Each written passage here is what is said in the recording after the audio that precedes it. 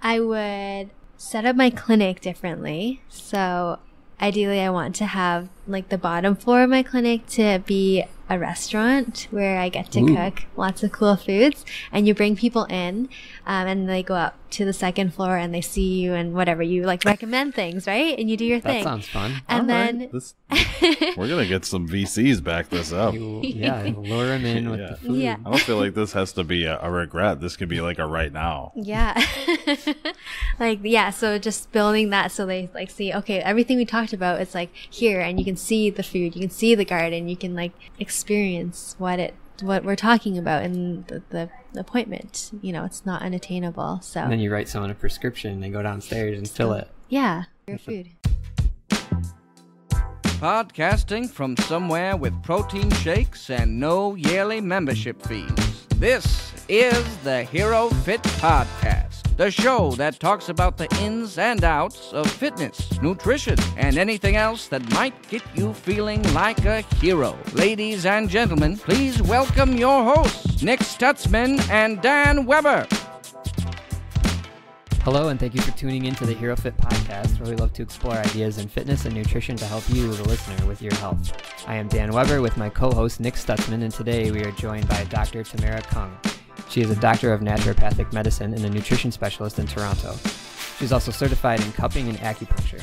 Dr. Kung owns her own practice, is a contributing writer for wholeandholistic.com, and is also starting a project called Urban Forager, for which you can find information on her website, tamarakung.com. She treats people of all walks of life using nutrition to optimize health and to treat or prevent disease. Today we're going to talk to her about her treatment approach, her nutritional philosophy, owning a business, cooking, wanting to be a kite surfer, and much more. Tamara, welcome to the show. Hi, thank you both for having me. It's a pleasure to be on the show and to share some insights with you and learn a lot from you too as well. Happy to have you. Yeah, nutrition is definitely one of the hot topics for our podcast, and so we're definitely happy to have a full-blooded nutritionist on the show. Yeah, we get a lot of interaction from our listeners, and they've been demanding more nutrition content lately. So yeah. Well, I love food. I spend, if I could, like all day in the kitchen cooking, and one of my favorite pastimes is cooking for my friends. So we mostly have a lot of dinner parties at our place, and I'm just experimenting, getting my friends to cook with me in the kitchen, and it's honestly like a happy place for me. How decorated is your kitchen? Depends what you mean by decoration. I feel like to me it's probably like one of those Rachel Ray type kitchens. That's the dream. Working towards that, but it's pretty simple. It's like a standard sized kitchen in our apartment. We've got like all the utensils, pots and pans, but you can make a lot of things happen in a little space, so it doesn't need to be elaborate, which is one of the things I really want to emphasize for my patients and people I talk to. It's cooking and making food is not an unattainable thing. It doesn't need to be set up like a Rachel Ray or like some beautiful cooking kitchen. And, it's really just like throwing a few things together and learning how to use your senses and make things that taste good to you. So. And how long have you been cooking meals for your friends? Probably started in high school. I grew up cooking a lot of my food for my brother and I. We used to like come home from high school, like make some food, then go play video games or something like that after. But in high school and a bit in university, I started learning a lot more about food and where food came from. And then I started being interested more in diets and different nutrition styles. So then I didn't want to eat out as much as I used to. So I wanted to make more of my food at home. And so I'd use my friends as guinea pigs, and I used to make like weird banana breads with like carrots and pumpkins and stuff like that, and they were good friends because they stuck by me even till today. They still remind me, like my dad reminds me of some pancakes I made him before with almond flour, and he was like, those are really not good. but he's, still comes over, and he's been brave enough to try my new recipes, and they're getting better for him. So you have to appreciate the honesty, though, because then when he compliments you that it's legit. Yeah, it's honest for sure. And it helps you become better. Like otherwise, you just be making like garbage tasting. Everyone's just smiling and forcing it down. Like, why are my friends not calling me anymore? Why don't they want to eat with me? Yeah. My meals. Yeah. So would you say that that's where you found your passion when you were younger? Just kind of, experimenting, playing around in the kitchen? Yeah. Actually, when I started experimenting more with like plant-based foods was when I really started like digging deep and using different ingredients in different ways. I thought was so fun and creative. Like I love to paint. I love to do like other artistic things. And I think cooking is one of the things that was just really like, let me get into like a meditative zone, and I just got to enjoy the time in the space. And just kind of just build something from my senses. I think that's one of the fun things about plants is that, they all have different flavor profiles, and you can have fun trying to mix and match them, right? Different textures that you wouldn't have thought and things like that. So like cauliflower is a great one. It's very diverse, and even different nuts and things like that too. So I just tried some cauliflower gnocchi from Trader Joe's. How was that? I tried to do the pan saute, I think it was. So they ended up coming out a little bit soggier than I wish. But it was the first time, so it's not always going to be perfect the first time. But overall, they're not bad. They taste decent, but I wish they were just had a little bit more crispiness to them from the saute. Doing it that way. Yeah, so maybe just at a higher heat with like a little bit of more oil. I think I had enough oil. It was definitely the heat. The heat was the issue. Okay. I needed to heat them up more. And that's the cool thing. Like you learn as you go, and things get better and better. Yeah. Good old cauliflower. So tell us a little bit more about when you were young, your interests, growing up in Vancouver. Yeah. How did you get to where you are today? Yeah. So the path towards naturopathic medicine was an unintended path, I would say. I didn't even know this field existed growing up, and I wanted to become like a doctor. I remember when I was little, we had a little doctor's kit, like Fisher Price or something, and one time I think my dad got cut, and I pulled open my kit and I found a Band-Aid and I put it on him. I'm like, that feels so good to help somebody. And I know it's a little cliche, but I just wanted to help people like with their health and their body, because when you feel good, you get to play. Like my dad can come play with me again and like do stuff. So that was what I really wanted to do. So in university, I was studying and getting ready for med school, and then I took an alternative course on alternative medicine, and I learned about different other modalities and therapies, and naturopathic medicine came up in the course. I'm like, what is this thing? And we studied it. I read more into it, and I was like, wow, the principles of naturopathic medicine, the idea of spending a lot of time with your patient to get to know them on an individual level, is like, that's what I've always dreamed of. And I think just in the medical system, it's really great for certain things and for acute care and things like that. But I wanted to be able to not just see my patients as numbers or charts, and really build a relationship and know other like deeper facts about you, because that really makes the treatment so much more adherent and effective, because we are able to make sure it's sustainable. Like I'm always asking my patients, I'm going to suggest this for you. Do you think you can implement that in your life? Yes or no? And if so, like how? How are you going to see that and, stick into your life? Because whatever you give the person, if they're not going to do it, it's not going to help you. You're not helping them with anything. So it's the consistency and matching it with their lifestyle, which is key. I really gravitated towards naturopathic medicine, especially after going to a lot of doctor's appointments with my grandfather, who I was really close with. He had a farm, and we grew up with him there, and we loved growing, eating vegetables from his farm and picking strawberries in the store, and he really taught me a lot of things about how to grow things, and just sitting with him in the yard, just talking about his life and hearing his story. Him and I were really close together, and over time he got a little more sick and he had a few cardiovascular issues, and so I started going with him to some of his doctor's appointments just to help translate for him. And like we went to his cardiologist one time, and you know, we were waiting for the doctor, and he just walked in the door and like didn't look at my grandfather, just sat in his chair and like just read off the chart and said like your heart, and just trailed off. And my grandfather was like, what's going on? He's confused. He's like, he doesn't understand like what's happening and why they're giving him certain things. And then they just write a prescription, and that's the encounter. And in my head, I'm like, there's so much more that I feel like could be so helpful for the patient.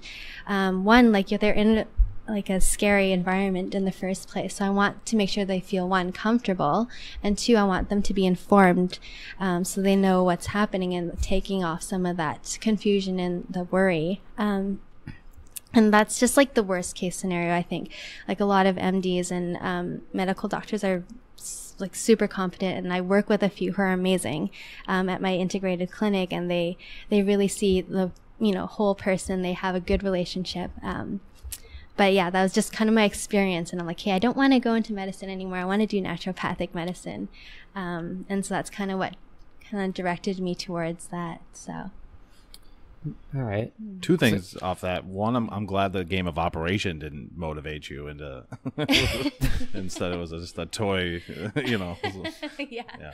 Secondly, to kind of divert just 1 second away from that, but what you're talking about with doctors, and Hidden Brain had a podcast about that this week, where they were talking about how more minority doctors tend to be more inclined to be to care about their patients, make notes about what they have and what they do. And so it's kind of cool that you noticed that yourself, you know, being more involved with your patients and trying to find like an efficiency in that sense, kind of circling back, which is what you were talking about, where is this something that if we implement, you'll actually be able to follow and stuff like that? Because I think that can go a long way into not only treating, but, you know, giving them the confidence that they need to say that, okay, well, I can succeed in doing this as well.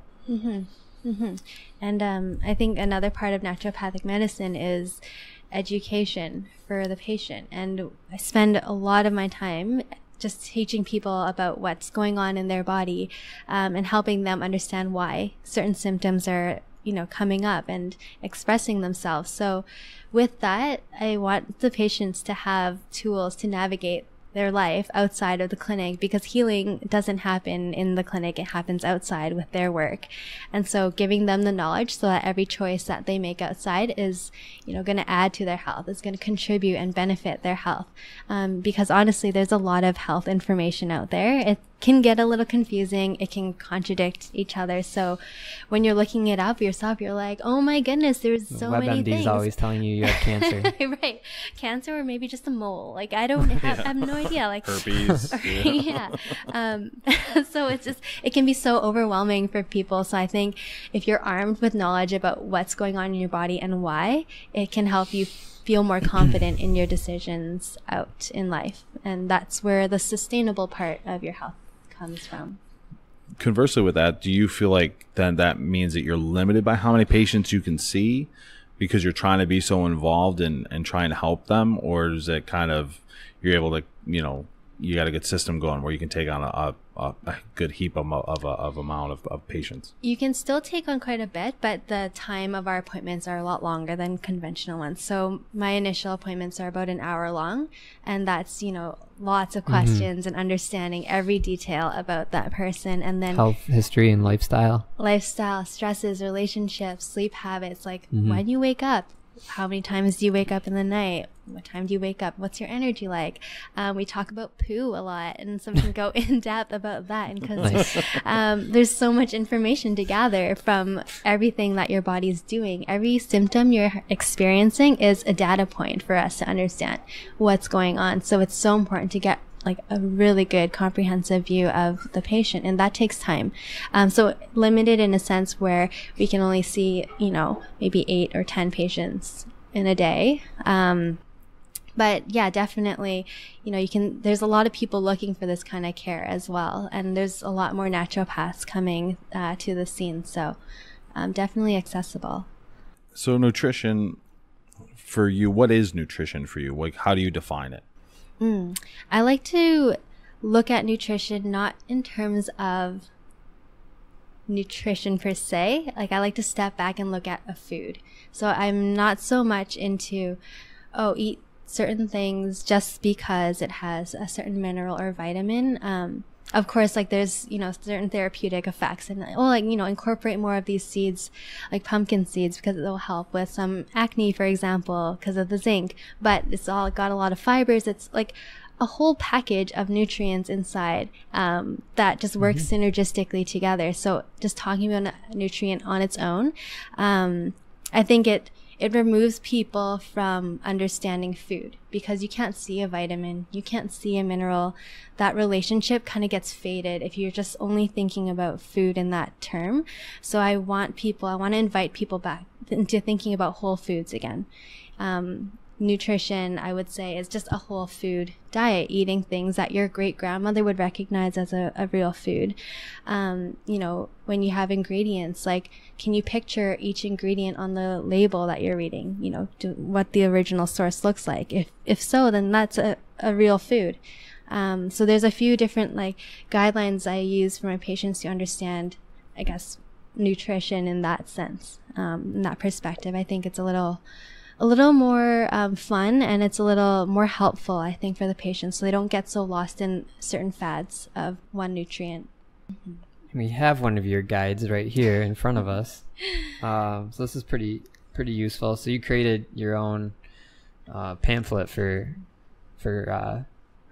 patients, clients. What do you call them? Yeah, but for my patients, when I do talks at different companies, employees, members, for you guys, honestly, whoever can get their hand on it, I want you to look at it. Take your time to see. Is this on your website? Not yet, Okay. But it will be. I'm just distributing it right now in different parts of the city. But my brother, my brother makes my website, so he's he's working in Taiwan, so he's taking some time to build this for me, so I really appreciate it. He's on a different time zone. He's in a different time zone, but I really appreciate his help. It's great to have someone to do this for you. So, but yeah, this is a nice guide that somebody can have. They can further understand what you're saying and use it to help them, make decisions when they're at the grocery store and whatnot. And it's called the Urban Forager. And yeah, it has definitely some neat little tips here. We'll show it off for you on the site. Circling it back a little bit, so I want you to, maybe you've already answered this, but better define the difference between naturopathic and what conventional medicine is, maybe what the education and philosophy, how they differ. For sure. So the education for naturopathic medicine is similar in that the first, about half of it is all biology, physiology. We're learning the same, human anatomy. But where our paths diverge is that instead of learning all the pharmaceuticals, we still learn pharmaceuticals, but we don't learn to prescribe them necessarily. We learn about all the natural modalities. So we've got traditional Chinese medicine, which is your acupuncture, cupping. We have a lot of herbal medicines. So we use plants in tincture forms or in teas. And then we learn about different supplements and vitamins, different, supplements you can take to help with any deficiencies that you may have. And then there's lifestyle counseling and learning how to talk to people in a way that helps them open up about different areas of their life that they're not used to sharing, perhaps, but it can contribute to success in their treatment. So that's kind of where we differ in that sense. Our modalities, our toolkit is a little bit different. But we are trained in pharmaceuticals for the safety aspect, because we want to make sure that the things we prescribe don't interact with medication, because some herbs, for example, will interact with drugs. So we're always checking to make sure that what we do complement what the medical doctors are prescribing their patients. So it's a really nice, I think, a very nice to bring different healthcare providers who are experts in different areas together. And I'm so happy to be working in an integrated clinic at Cadence because of that. If I ever have any questions about the effects of a certain pharmaceutical, I can just pop over and ask the doctors, or vice versa. They can ask me about a different condition that they're not seeing an effect with, and they're wondering why. We have to dig a little deeper. So it really gives, if your patient's able to access multiple healthcare providers, MDs, NDs, there's a lot of people out there that give you a more comprehensive and holistic look at your health. And you've got an army, like a team of healthcare providers on your side working together, which is really awesome. One of our guests says that. Get a team of professionals behind you. Yeah, teamwork makes the dream work. So you said it, Nick. What prompts someone to seek out a naturopathic doctor typically? Typically, it's when they aren't seeing the desired effects of the traditional medicine, the conventional medicine. If, for example, they get recurrent UTIs or things like that, and they're just like wondering, like, I'm so tired of dealing with this. I don't want to take antibiotics forever every time this happens. Like, there has to be another way. Like, I get a lot of, young professionals who are really well educated and are starting to ask deeper questions, like, why am I getting this? Instead of just letting, the prescriptions come in, or, being told what to do. They want to be more proactive. So I'm seeing a lot more of those kinds of patients who want to take control and, be more preventative in their lifestyle for health. So it's people who are more curious, who want to know why, and have like health in their own hands as well. Do you see a lot of people who are into fitness, especially for what might be ailing them? Yeah. So I have a few athletes who are training for marathons and things like that, and they just want to optimize their nutrition, and also nutrition before events and things like that. Also for any, muscle fatigue or aches, we do some treatment for like cupping and acupuncture for those as well. And I also get a lot of people who are, working and they want to optimize their brain function. So they're looking for certain herbs or things that will help with their memory, help with their focus. And of course, sleep is a big one too. So, that's Jeez, Dan, she just hit all three for you. In a city like this, I imagine that's a big deal. Having to be optimally performing and on possibly less sleep than what you'd like. And I'm glad we're kind of segueing. I'm going to bring this segue into sleep anyways, because we are used to being told, like, okay, sleep is for the weak, like I'll sleep when I'm dead, because there's honestly infinite things that we can do nowadays, and we constantly kind of pile on our plates. Oh, I can do this. Or like there's another opportunity. And I find a lot of people like yourselves are just bringing on too much, and they're not prioritizing sleep anymore, because sleep kind of seems like a lazy thing to do, to be honest. You're just lying there, and you're not being productive with your time. So I think a lot of people are having a hard time seeing, or letting go of some of the things to prioritize sleep. But sleep is huge. Sleep is huge for your productivity and for health benefits. I'm sure you guys know. Yeah, we could go back to the European model of sleep, where you can nap during the day. That'd be my life. Siesta. Yeah, get some siestas going. We'll wake you up when we're done, okay? Under the Tuscan sun, I'll be fine. Yeah. But I've also been doing a lot more like research into types of sleep and why. So they said the first half of our sleep is where we have our stage 3 non-REM sleep, and that's called deep sleep. And that's when our body has the cellular repair. And that's the only time where our body starts to, build things to help us feel refreshed in the morning. And if we're not getting that, then people are, not going to have the muscle repair or just like clearing things out that's happened throughout the day. And they're waking up tired and exhausted in the morning. And so that happens only in the first half of the night. So between 10 and 2 a.m. So people who are pushing their sleep further and further back, maybe not going to bed till 12 or 1, they're completely missing the window for deep sleep, because that cycle shortens over the rest of the night and sometimes even disappears in the second half of our sleep. So it's, sleep can become very not restorative for people. And I hear that a lot in my practice, where people are saying like, I'm sleeping these hours, but I feel like a bag of potatoes in the morning and I just can't move, or they're just so exhausted and burnt out, and they're missing that whole window. How do you track stuff like that? So there are apps that you can use, and I think on your like smartphones and stuff like that, you can find in your watch as well. Yeah. Yeah. Well, how consistent are those? I guess how I mean, do you feel like that they're really good with that, or is it because sometimes that's what I worry about is like, is this really giving me a good accurate reading?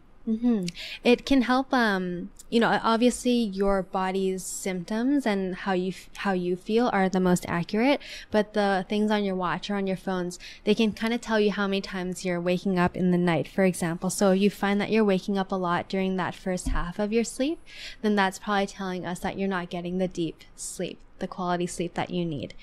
So they can give us indicators, but at the end of the day, if you feel like you're rested, you're not having any, brain fog or like things like that, no like cravings for sugar, then you're probably, okay. Living your best life. Living the dream.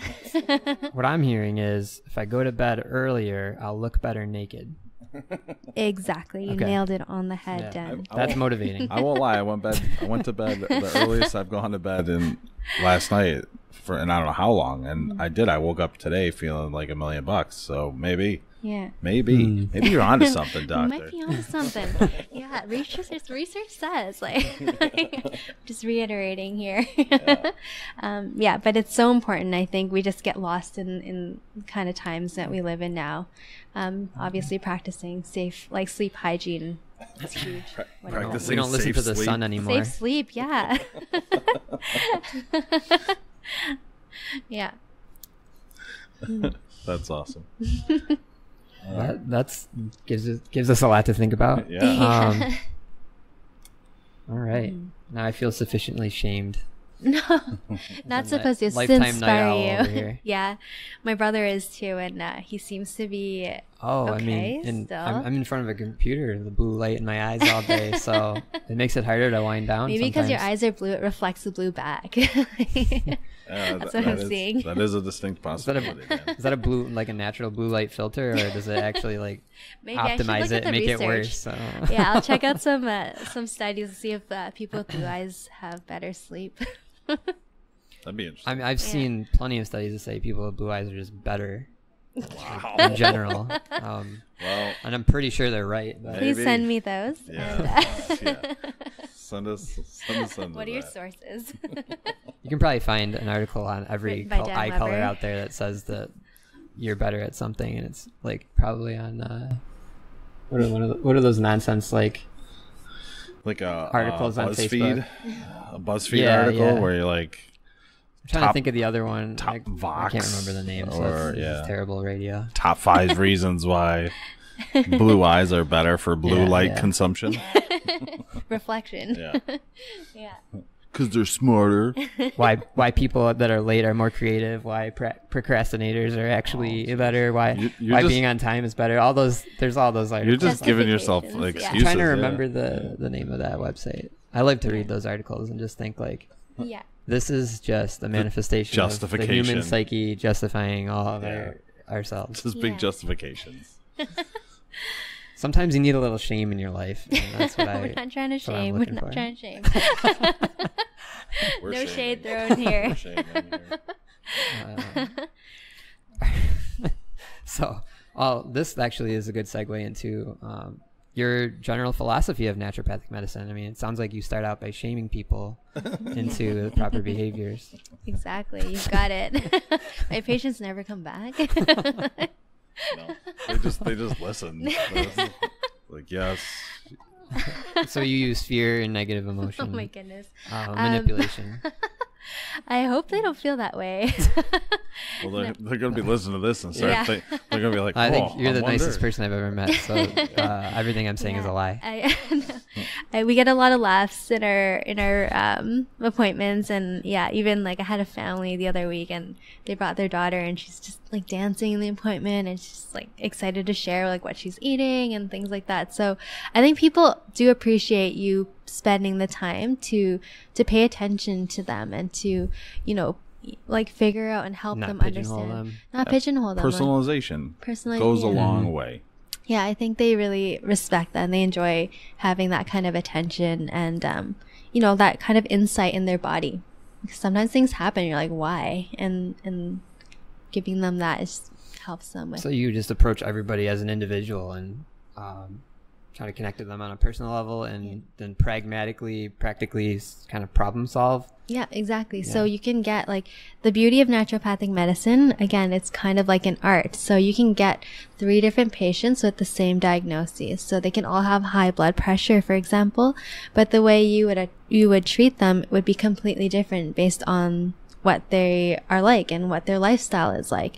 So it really doesn't make the job boring ever, because you're always kind of figuring out creative ways to make things work for that person. And I think that's what makes it so fun and so fulfilling for the patients too, because they feel heard and they feel like what they're being told or what they're learning about in our sessions is matching with their lifestyle and with what their values are, what their goals are for life. And when you put that kind of anchor their health towards their goals, it really helps them like work more vigorously towards that. So. Plus, at this point, they kind of feel like it might be their last stop. Like they've tried everything else, so you're showing them a different path in a different way, hopefully, and then it does work, obviously. So, that definitely, I'm sure, with that coupled with that personalization is definitely, I would say, something that keeps it positive for them. Yeah, I think.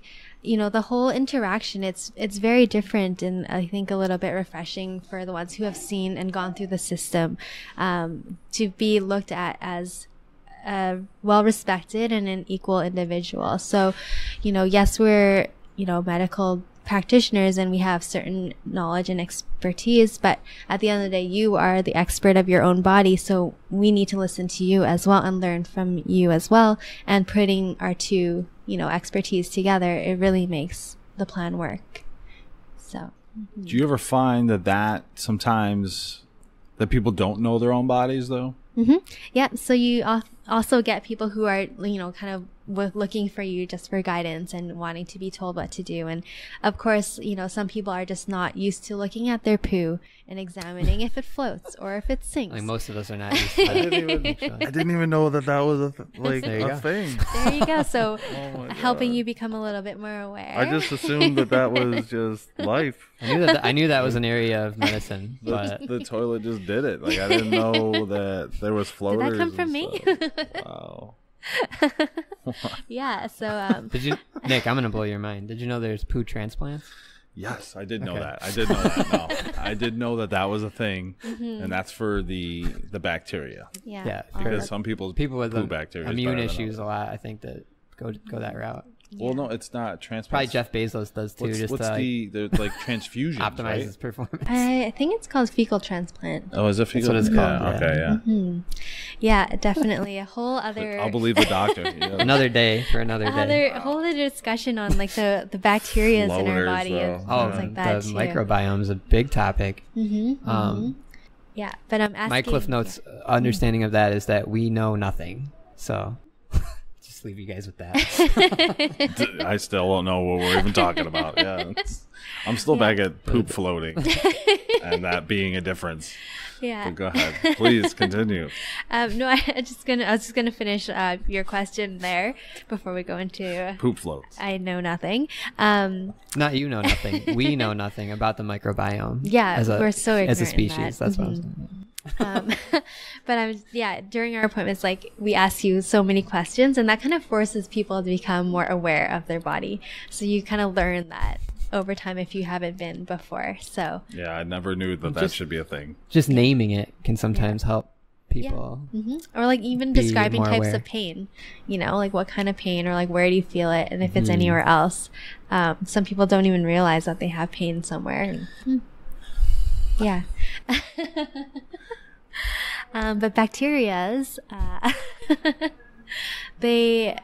that's a whole other subject that is really becoming so important in our understanding of health as well, because the bacteria that reside in us and that make up, our vitamins in different parts of us, there's more of them in our body than there are of our own DNA, which is amazing. Like all of these things living with us, contributing to us, influencing our mood, our mind, our gut, like all these functions, have such a good symbiotic role, and we're just scratching the surface on understanding how are they doing this, and what ways can we optimize and let them thrive in us to work for us in the best possible way. I went on a path recently that was largely influenced by that.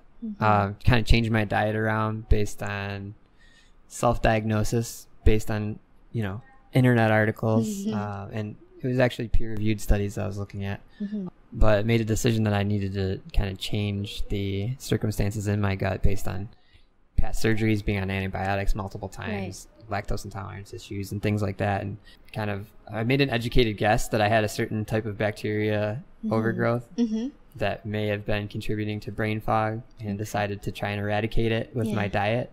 And how are you feeling? The dietary intervention seemed to produce the response that I wanted, whether it was the mechanism that I just described or just like coincidence. I don't know, but yeah, it's an association, but like there's so many other things that, again, we said are in food that work together. So it's always kind of hard to say this is a direct result of this. But I do know that changing your diet will change at least the bacteria in your digestive system fairly rapidly, it seems like. If you eat a consistent new diet for a week, you're going to see changes. Yeah, it's amazing. My understanding. It's amazing how quickly they adapt, how our body adapts, and even the conversation on sugar I have with my patients. A lot of people are addicted to sugar, and they just, they crave it all the time. And I tell them, just don't eat sugar for a week, and you'll notice how quickly your taste buds change. So you'll notice you don't need as sweet of a food to stimulate it. Like you're like, when you eat again in a week's time, you're like, whoa, that was like really sweet. And so you can already like shift your body and like let it adapt to your new lifestyle. Well, right. Having too much of a good thing in that sense, and then being, it's like it dulls the senses. I would say 2 years ago, started reducing my sugar intake, and then I did a sugar detox, and you're exactly right. 10 days with no sugar, and I think 7 days with no carbs. Cravings started to go away. After I got done dreaming about ice cream and cakes for the first few days, I no longer needed it as much or wanted it as much, and that's actually been fairly long lasting. Like I don't have as much of a sweet tooth anymore. Right. It's amazing. At this point, like if I just have some cream in my coffee, I'm like, wow, this is sweet. Like that's my treat, like a dessert. Yeah. So I eat a fairly low carb diet now. What are you thinking about, Nick? You look like you got a pondering face. Well, I guess for me, the way I want to go further with this conversation is to kind of get down to nutrition and fitness. And so number 1 and number 4 on this chart here. Yeah, eating. I don't want to skip this one. We're gonna get to this. We'll breathe. Yeah. Yeah, we got eat, sleep, breathe, and move. We kind of talked about on the front page of your handout. But maybe I guess some of the typical clients or typical fitness clients you might see, and they're coming in with various types of questions, or maybe types of ailments. I don't know. We'll start here. What are some of the typical things that they might see? So some of the... Or that you might see with people who are fitness related and, coming to you for advice. Yep. So they are looking for ways to sleep better. Some of them are looking for basically like how to just optimize their like energy and their performance. So they want to know usually a lot of them are pretty educated on the food, like the nutrition they have down. Your athletes come in, they probably know. Yeah, they know that. Some stuff. Yeah. So just like a little bit of refining on that, but there's a few good mushrooms I also love to throw in and help with their stamina, help with their energy and endurance.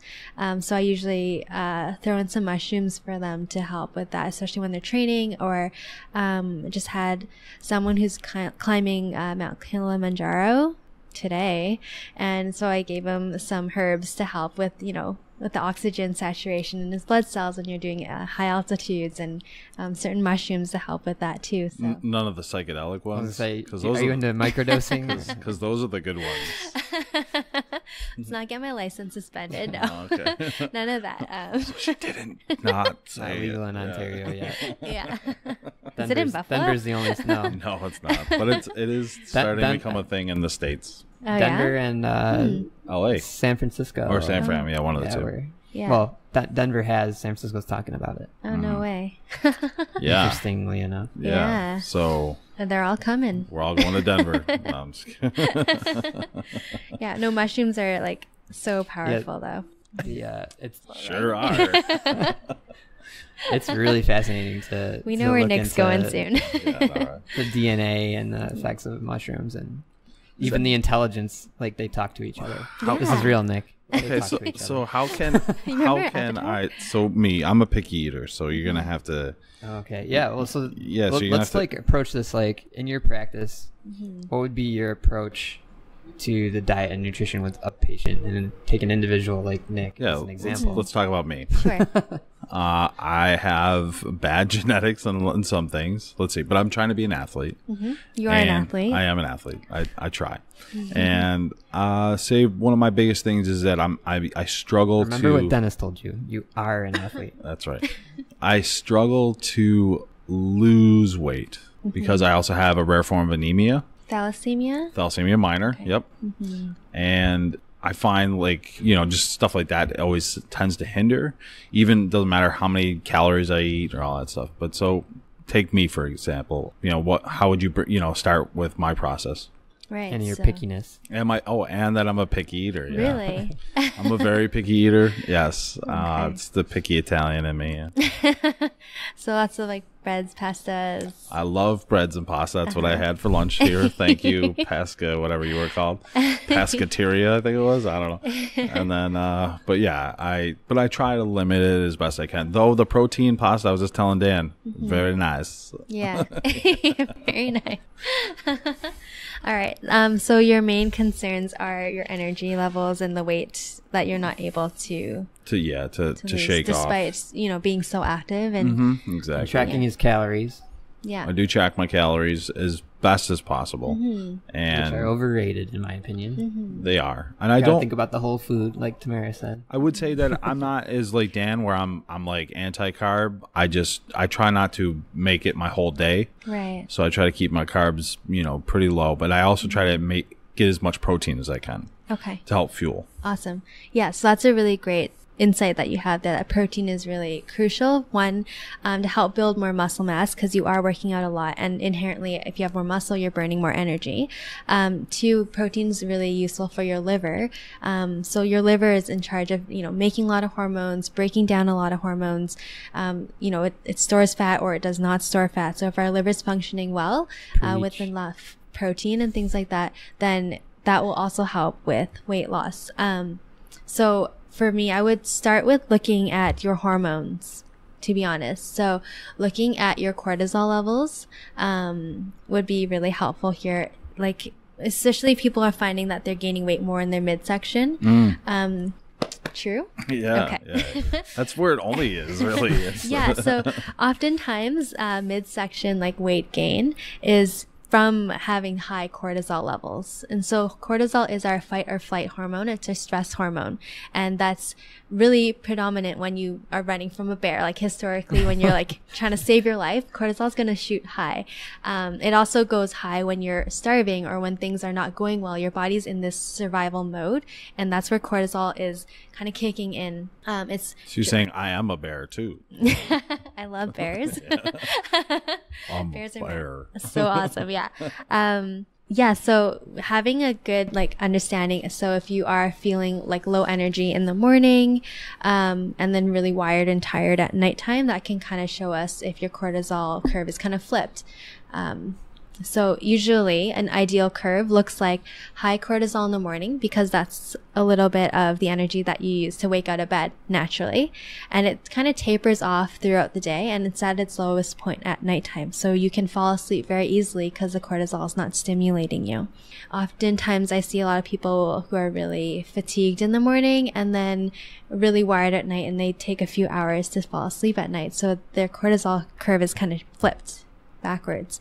If you have sustained cortisol, what that does is it tells your body to store fat, hold on to the fat, because we are in survival mode. So if it depends on what stresses are going on in your life, stress, not just psychological, like there might be like job related, relationship, whatever, but it's also in terms of also in terms of sleep. So the quality of your sleep, because your body, if it's not getting that deep sleep, that's a stress, because it's constantly not healed. And when it's not healed, that damage accumulates, and that's a stressor, through inflammation and what have you.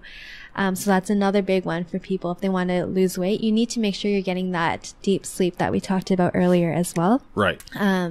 Yeah. And then a third piece of the puzzle is helping your liver, like, support its function and breaking down and giving it all the vitamins and minerals it needs to really work and break down the fat that's accumulating there. Because that's where a lot of the weight gain happens, if our cortisol is too high for too long. Yeah, so I'd probably look at that for you first. So there's like testing you can do, like a cortisol salivary test, and we could take samples of your saliva 3 different points of the day and send it to a lab, and it'll tell us what your cortisol levels, or you can do a urinary test. There's a few different options, and so you can have a look and see what your body's doing. If some of those things resonated with you. Great bedside manner. Yeah, it did. It did. No, I definitely think you might be onto something. I mean, I don't know. I mean, you're the doc. I'm just, we're obviously not in the whole setting, and I appreciate you trying to understand me. I hear you. We're here for you. We're in this together. Okay. Thank you. I want to come to this breathe section here. I'm interested and kind of fascinated by this. I don't hear a lot of people talking about this as an aspect of health. So what do you want people to think about when it comes to breathing? I mean, oxygen would seem to be an important thing for human organism. So that's crazy, Dave. Crazy. Hopefully I'm getting enough of it. Yeah.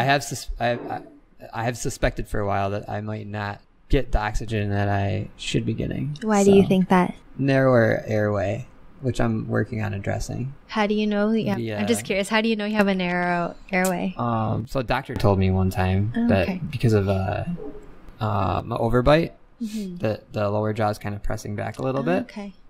And I had a sleep study done, and they were like, "You're not quite." What's the common issue that people have when they sleep can't apnea? Yeah, sleep apnea. They're like, you don't quite have sleep apnea, because the level to reach that is like 1,000. If you're under 1,000, then you have apnea, and if you're not, then you don't. And I was at like 994 or something. They're like, yeah, you're fine. Okay. But I was like, oh, I'm fine, but it doesn't sound optimal. Right. And just, when I'm like, every time I was a runner in the past, whenever I would do distance running, I would get gas so much faster than other people.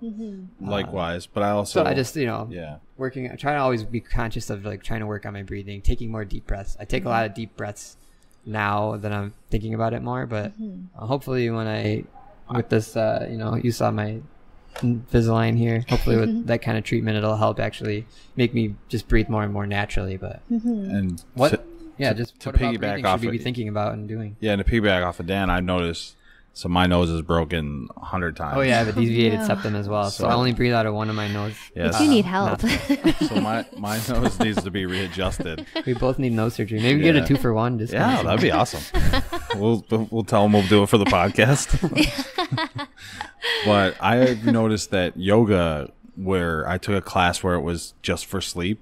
It was like yoga nidra or something like that. And it was like all about you're focusing on your breathing. And I was just like, my nose just, Because if you see it, it's real bad.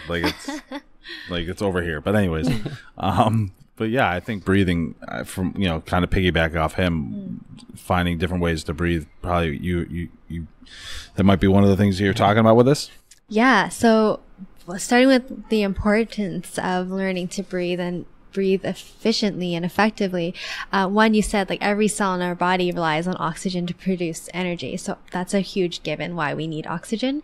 The second one is breathing, not just inhaling, but the exhaling is one of our major routes of elimination. So not only are we eliminating through our bowels and, urine and things like that, but exhalation, all the carbon dioxide and the waste products that come out of our blood as well as gases need to be excreted through breath as well. So having the breath, the inhale and the exhale are equally important. So people who are not paying attention, you're not filling your body with like maximum potential of oxygen and, energy basically, and exhaling, you're not letting go of all the waste and things like that too. So yeah, so some of the big things that we want to help people do is like get into the sensation of what full breaths feel like. And so some of my sessions, I spend time with patients, or I do a free meditation class on Saturdays at the clinic. And we just, spend a little bit of time on moving with our breath. So when you come out into the world, you're like, oh yeah, like this is how it feels. Because when someone tells you to breathe deeply, you're like, cool, like, what does that feel like? And you're not used to that kind of thing. But if you can kind of train your body over time to recognize the sensations, like this is the sensation I'm looking for. This is how my stomach feels when I'm, taking a full inhale. And so as we become more familiar with the physiology of our body and how that feels when we're taking a full, complete breath, you can kind of bring that more and more into your daily life. And that's just makes your body so much more efficient and more effective at processing all these, reactions and things like that. And you might have heard of the Wim Hof method. It's pretty big as well. So some people are using that kind of focus of like, all right, like breath is so important. It helps you. It can really push your body and like make our body do things that we, might not realize it's capable of with, saturating our blood with oxygen, with energy, and maximizing its efficiency. I tried it once. Yeah. Probably should do it more. It felt pretty good actually. Yeah. Yeah. What did you feel? Just a little bit more energized. I also had like a strange experience where I was getting like very tingly limbs, and then my muscles started to contract on their own. Oh. And I was like, it was very uncomfortable for a little while, like curled into a ball almost because of the just deep breathing like rapidly for an extended period of time. But then when it went away, it was like I felt very good. Yeah. You're almost I don't know if I was doing it right or anything, but it was just experimenting. I've been trying it as well on myself, and the first few times I did it, it was hard to it's like hard work to do it. Yeah, you're like pushing yourself to breathe, and you're like, I can't take in this much air, but like as you do it, I felt tingly as well. And my hands and my feet got a little sweaty. Like I could feel my body kind of getting really energized, like producing a lot of energy because heat and things like that are from. Maybe that's why I was contracting. It was like I had all this energy and didn't know what to do with it. Yeah. You're turning into a superhero. So basically, you're becoming HeroFit. Becoming a Hulk. You're becoming HeroFit. Yeah. So it's definitely like playing around with our breath. It's free. It's completely free, and it can like have such a huge. Here, I'll give you some. They're gonna start making us pay for that soon. Yeah, well, do you remember? I think in China, because during the Olympics or whatever, they had really bad air, so they were importing air from the Rocky Mountains or something to China, and like $1 for a bottle. That's amazing. So you might have to buy some air, but right now it's free, so take it. Yeah, selling ice to igloo. The igloo. I want to get an oxygen tank like the NFL players have on the sidelines. Yeah, I want to get one of those for when I'm at the gym. How about just right now? Give me free air. All right, so I learned more about breathing. Yeah. So we learned about some eating. We learned a little bit about sleeping, especially in that first half, which obviously I've been missing out on for a while now. And breathing. And now let's get my 8 hours, but it's not always starting at 10. So we're moving. Yes. Yeah. We know a little bit about that. Yeah, you guys are pretty well versed, and you guys are moving all the time. Yeah. things. That's true. So you obviously know Well, the importance not all of the it. time. We have desk jobs, but Yeah. You're actually sitting at the desk we were just at for the last 7 hours. 8 hours.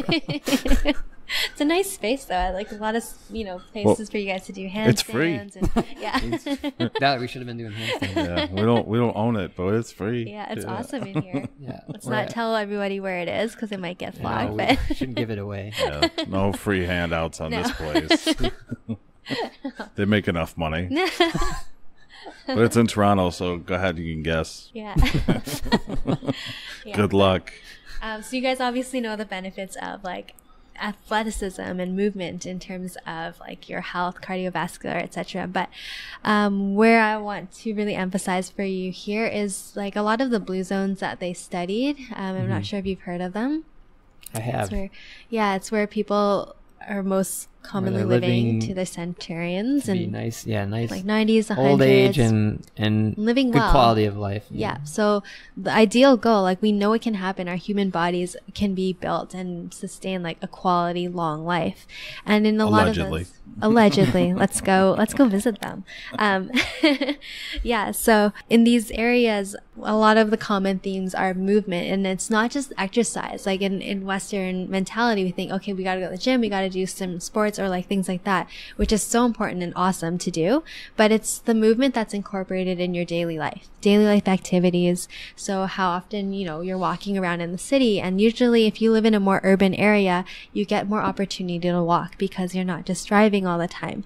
So setting up where you live or like picking a place when you have an opportunity where you want to be around, all of these things are really important to consider in terms of movement. How far away is your closest grocery store? Is it inclining, or is it good for you to like walk, or do you need to take some kind of public transport or car? Like thinking about all this, like it's really important to plan in terms of that. Taking the stairs, obviously. Yeah, when I relocate, the next time I relocate, I've been thinking like that. I'm gonna heavily make my decision based on walkability. And it's kind of fun to be like walking out and about with your community as well, which is another big factor I think that contributes to such a good quality of life for these people, is that they are part of something, and they have. If we're talking about blue zones, we need to add a fifth box here for socialization, right? Yeah. I don't know if I added. I can't remember. Oh, is it in here inside? Yeah, it might be. It's if in not, there. it's coming Yeah, soon. it's in one of the panels there, but it's just talking about like learning from your community and being a contributing member, and that also like helps so much with your well-being and sense of purpose. And eating with people. So they said more than half of our meals in America now are eaten alone, right? And so that's just what we have. We've set up our society to kind of be like this, but it doesn't need to Single be like tier. Goes against evolution. If you believe in such a thing. Making a simple meal and sharing it with your friends is like such a joyous thing, and it actually takes, it brings you a lot of physiological benefits and mental benefits as well. So it's like to remember connecting with these parts, and it doesn't have to be elaborate. You don't need to make like a 6-course meal or 3-course meal. You can just put together your favorite, like we're not on doctor money, so I can just fry up some steaks. Some steaks, That's throw about- in some if you all want I to put need. some greens by that, maybe or not. I'll have a garden outside. They can pick stuff. Yeah, exactly. So like just having people over Pipe and dreams. like sitting down in a place, like, okay, like you're focusing on the food now, not just like reading emails and eating and wondering where your food went after. That's just being It's like, food that I didn't have to like do anything for. yeah. So it kind of makes it special, and it makes it feel good. It makes the connection with food again forage.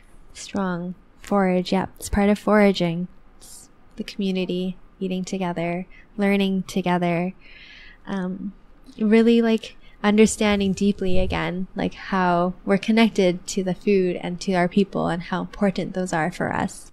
So I have a it might be an off-topic question. I don't think so. This was submitted by a listener who's familiar with your work. It says, what is the Chinese medicine approach to nutrition? So I've heard about you utilizing like qi, yin and yang, in in some of your practice or philosophy, perhaps? If that's true, what does that mean, and how do you apply it? Yeah, so part of our training is learning some traditional Chinese medicine. So that's a field that's been practiced for about 5,000 years. And it's kind of fun to bring in an Eastern perspective to food as well. So I think what the listener is talking about is certain foods, for example, are like more warming to the body, more nourishing to the body, and some are more cooling for the body. So for example, if you get like cystic acne, in Chinese medicine, that's a sign of a lot of heat and dampness accumulating. And that's what you get, like the whiteheads and like all that fun stuff. So fun. Yeah. So foods. Dr. Pimple Popper. Yeah. So foods that are hot, if you can imagine, are obviously like deep fried foods for one. But it can also be things in Chinese medicine they classify like mangoes, like certain red meats. Like red meats are also kind of heating to our body, and it also depends on how you cook them. So if you have cystic acne, you want to have more cooling foods, things that are like more vegetable based, like cucumbers or salads. And even if you steam them, they're cooling. You don't want to deep fry them because that will just bring them into the heat zone, right?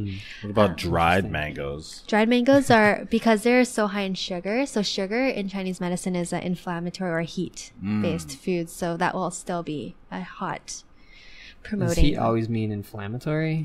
Heat does not always. All right, yeah. Yeah. Because when you said meat, I was like, to me, that's not inflammatory. For my body. No, yeah, depends on what kind of meat and like how you're cooking the meat for sure. So like fish. So everything in Chinese medicine is on a scale of like yin and yang. So relative to each other. So if like meat, like steak would be more yang than a bok choy, for example. But then if you have things like steak and a fish, like the fish will be the yin, like, and the steak will be the yang. So it's all relative to each other.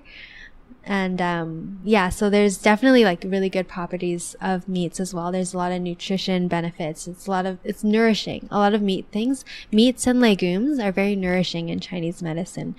So people who feel very weak, very deficient and tired, they want to have more nourishing kinds of foods, so that you can get that from your meats, you can get that from legumes, you can get that from like sweet potatoes, and more like kind of substance foods. I'm just waiting to hear about nutrient dense foods. Yeah, that's a good outside of steak and some legumes. I'm waiting to hear about things I might actually eat. So yeah, what do you like to eat? Like, I think Nick needs to eat some liver, actually. Ugh, no, thank you.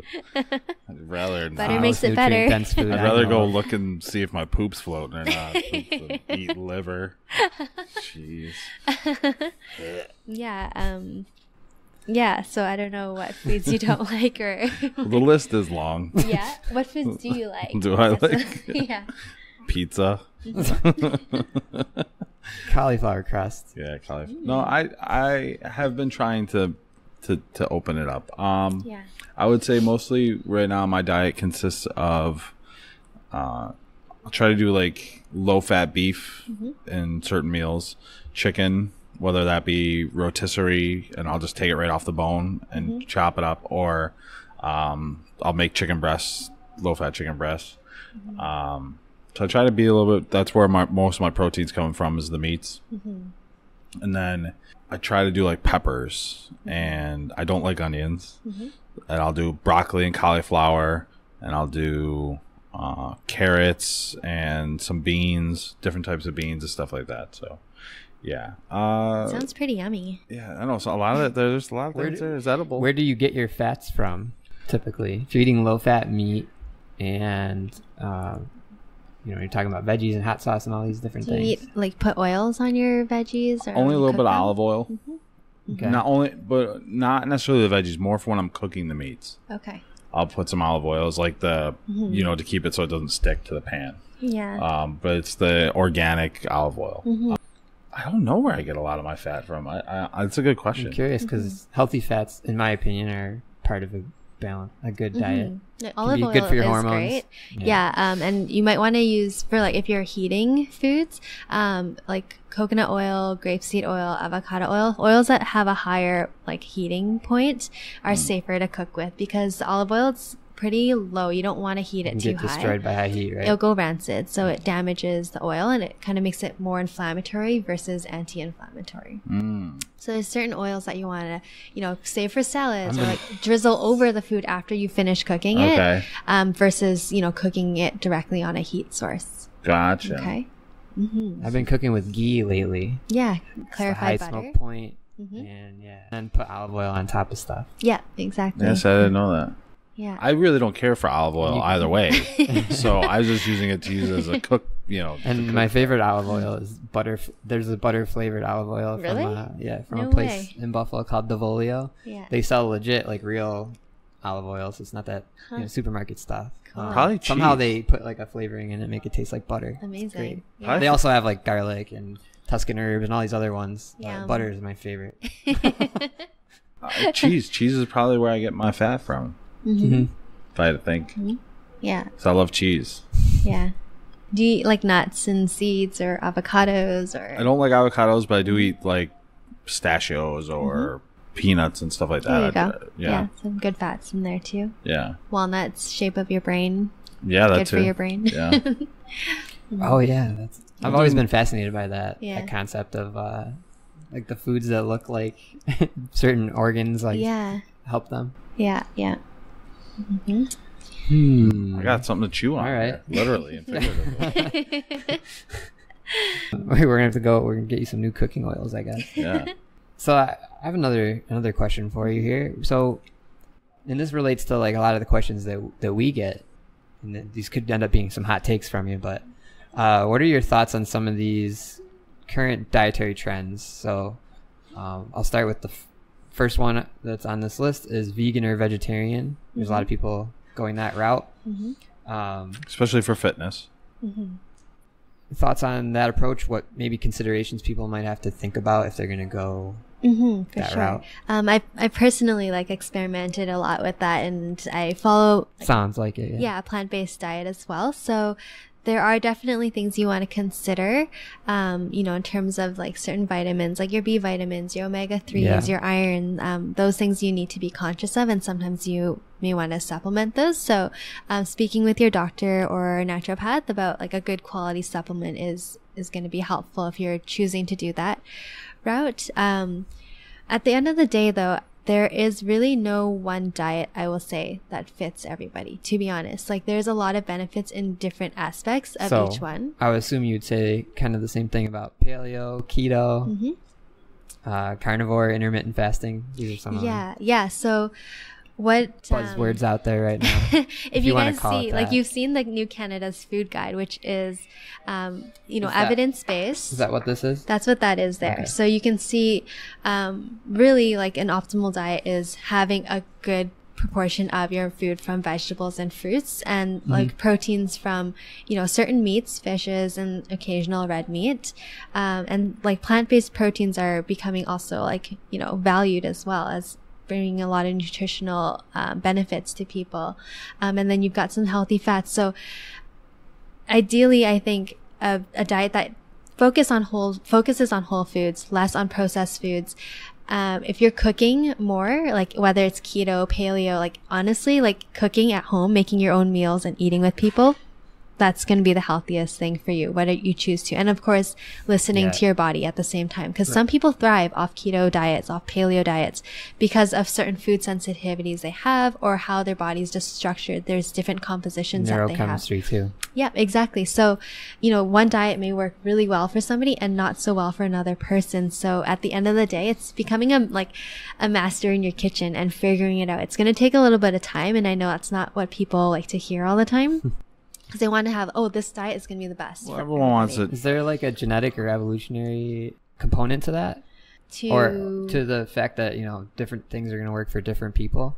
Is that what it comes down to? Well, you kind of see some trends with lactose, for example, in Asians and African societies, they have a higher level of lactose intolerance. But for the most part, grains and certain things, most people can tolerate things like that. So I haven't. So it's on an individual basis. It's more of an so individual. than if I have Eskimo lineage and I need to eat more whale blubber. But like genetically, genetically, like we've had a pretty diverse diet. And if you think of a forager, they had to have a diverse diet. Some days they had to eat just meat, raw meat, or whatever they could kill. And other days they were digging for roots and they just ate root vegetables. So like our diets are able to, kind of handle all of these different sources. We're very flexible. Very unique flexible. Animals. Flexitarians. Is what we can call ourselves. Is that a thing? I didn't know that was a thing. I was reading in, I think, the Wall Street Journal today about flexitarians. So, well, so I guess that's kind of interesting too, because is that a good thing then because we're coming from these different types of lineages, and so is it tough to then figure out where? So it kind of, I guess in the end, I guess what I'm asking is, it still boils down to genetics. In a lot of ways, your diet can still boil down to your genetics. Well, your lifestyle also impacts what your genes do. The things that you eat, the decisions you make, the experiences you have turn on and off different genes, right? Yeah. So it's very complicated. Yeah, I would recommend a book called The Lucky Years. It's kind of gives us like a good insight on like how far genes can take us and how like genetic medicine is going to like interpret all that. But there's limitations to that, of course, because a lot of it is also the environment and how we turn on and off certain genes. So we can rely on genes and that kind of theory for so much, but it's not going to be consistent and reliable for each person. Different genes interplay with each other in different ways too, and it's just so hard. Yeah, like we don't have it's supposed to be doing. Yeah, we just don't have the sophistication and technology to like understand how they play in such a complex system in our bodies. I'm gonna read that while I poop. Yeah, it's a really really great. But bringing it back to cooking, so I think that's probably a good point to emphasize again for people. Eating out is definitely not great. Even if you think like, well, this is like what I might have cooked at home anyway, what you don't realize is perhaps all the plastic particles that might be in that food, the types of oils, perhaps even rancid oils or inappropriate cooking oils that were used to prepare that dish versus doing it yourself. And also even just the macros perhaps not being the way that maybe you would do it if you did it on your own. So what I mean, I made it just list some of the things I think about, but what are the other advantages to cooking versus eating out? Yeah, like you can, sometimes if you eat out and you're like, oh wait, like that's it, like that's all the broccoli I got, like when you are cooking at home, you can really tailor like, oh, I want some of this flavor with this today, and you can season it and like spice it, add herbs, or you just like really create like something that's like so palatable and so yummy for you at home. Eating out is, it's still great like to do once in a while with your friends or when you're for a special occasion, what have you. But it's got its limitations in the sense that it kind of removes us from being happy in the kitchen, being comfortable in the kitchen, and just like relying on someone else doing the work for us, because the work for your health, like it comes from you. Like that, everything that you choose to do is gonna influence your body and influence your body when you're 80 and like what you can do in that time. And it's a little hard for us to think in that term, like far in the distant future, but imagining yourself like Dan surfing, if you're going to be an awesome surfer and like you want to make sure your body's optimized for that, like it's all the steps that we do today that are going to help. And reminding yourself, keeping your picture, that logo of you. If I'm going to retire to the beach and be a surfer when I'm 50, I got to be in tip-top shape. Yeah, exactly. So eating out is great, but there's just so many things that you don't know what they're putting in or how they're cooking it with. That may not be so great, but there's definitely restaurants out there who are focused on giving you clean, healthy foods, and they're very conscious of how they prepare. Yeah, but so find those places and try to go and like when you do have any of those places? There's a few like that I really love. Away Kitchen Cafe in Toronto, they make a lot of really great foods there in house. Really, simple but delicious. What else do I really love? Oh, Veggie Delight. I know it's a lot of veggie ones, but yeah, that's fine. Peter, he makes a really great like Caribbean kind of style, and you see him cooking in the pots in the kitchen, like right in the front there. So yeah, man. It's just it's so delicious, and it's kind of really homey and cozy that way. So, Interesting. yeah. And then at your place. And then at my place, yes. My friends aren't complaining anymore, so I think it's safe. If they're still alive. Yeah, that's a good question. And she's once again not denying it. You know who you are. Yeah. Shotgun questions, my favorite section. One of my favorite portions. Wait, how did we transition into this? Shotgun questions. No, I don't know. We don't transition. We just do it. Magic editing skills. So we're going to wrap this up with some shotgun questions. Perfect. Have you listened to the podcast before? I did yesterday on my bike ride home from work. Nice. Did you? Yeah, Which one did you listen to? I listened to the one you guys did with Powerlifter. I can't remember what her name was. Ricky. Or Monica. Or Monica. Or Monica, I think that one. Oh, okay. Cool. Shorter one? I didn't see what. Was it an hour or was it a half hour? It was a half hour one. Yeah. 37 minutes. So Dr. Monica Harden, Yeah. We recorded here in Toronto. Yeah. Dun, dun. She's pretty cool. Yes, she was. Great guest. Friend of the show. Shotgun questions. So you might have heard some, I don't but we're going to give you two. We're going to hit you up with them anyways. Yeah. All right. First question is, what is your favorite cheat meal? My favorite cheat meal. And you can't say, I don't believe in cheat meals. It's a cop-out. Oh my goodness. This is so... Well, you can if you want to, but... Oh my gosh. Like, I love dark chocolate, eating a lot of dark chocolate, but cheat meal, I would say probably going to Saigon Lotus and having a big bowl of curry noodles with like sweet potatoes and taro and things like that. Oh, that's so like, okay, there's so many things I love to eat though.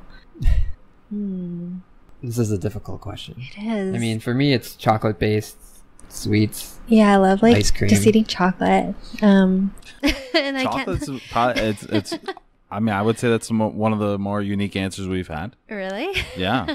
Most people say either Pizza is the top vote. Yeah, pizza's so definitely far. been the top one. And because everyone loves buffalo pizza, so. Right? But no. Stroking your egos. I would say pizza has probably been the number one. And then ice cream was another unique answer. Yeah. That's been my favorite answer. That's so far. Dan's favorite answer. So chocolate's probably Dan's second favorite answer because it's not honestly, pizza. Yeah, I love chocolate.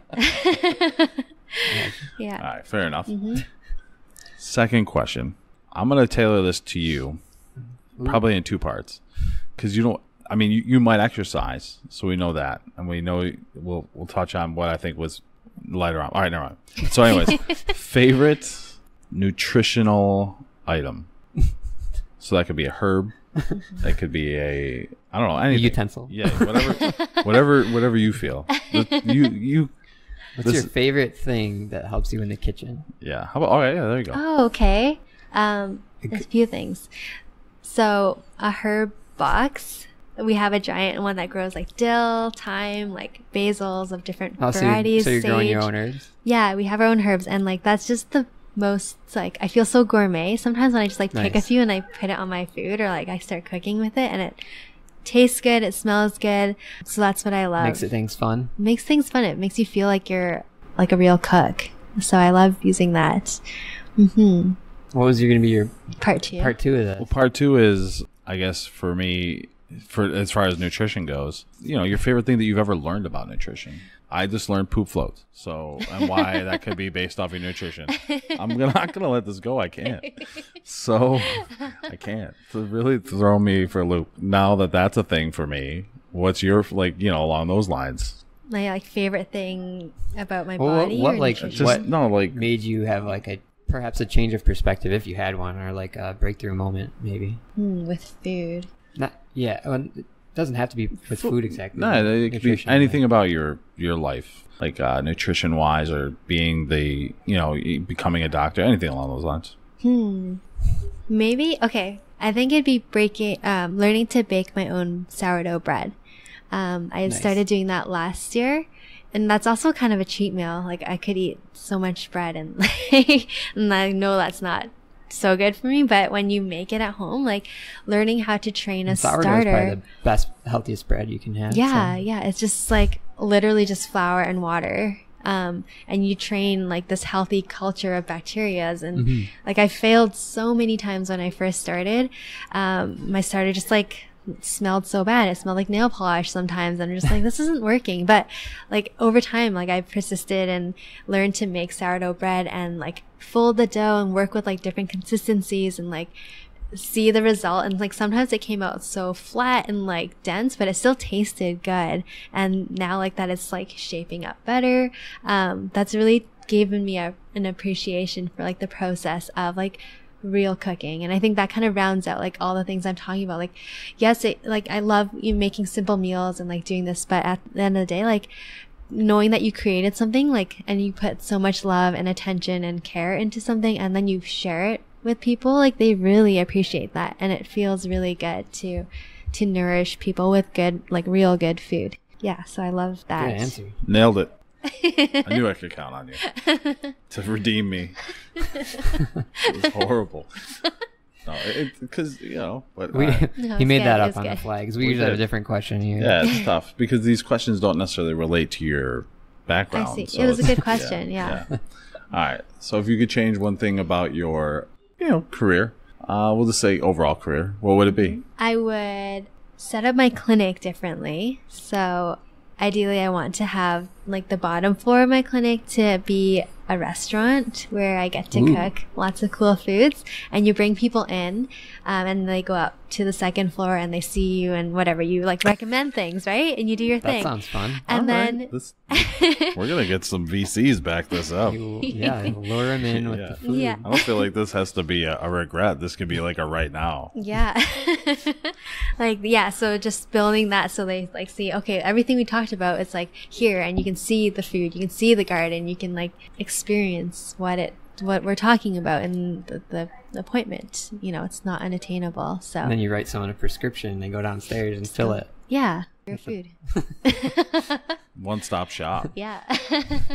I'm all aboard. That's what I would change. Salmon. Go downstairs and get some. Go get it. Yeah. I am all aboard this. Imagine that. There's a whole new type of pharmacy. This kind of doubles up on this other answer, which is what's next for you. We just found out. Yeah.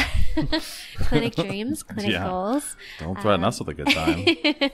Yeah. So, working on developing this forager message a bit more. So, before I, open that clinic style up, I'll going to be starting to cook at our clinic. We have a little kitchen space there and holding some demos there. And then maybe opening up like a different, like renting out a kitchen space in another industrial place. So we've got it all going on here. Yeah. Plus kite surfing. Kite surfing. That is another dream, to be able to practice naturopathic medicine by day and kite surf the rest of the day and night.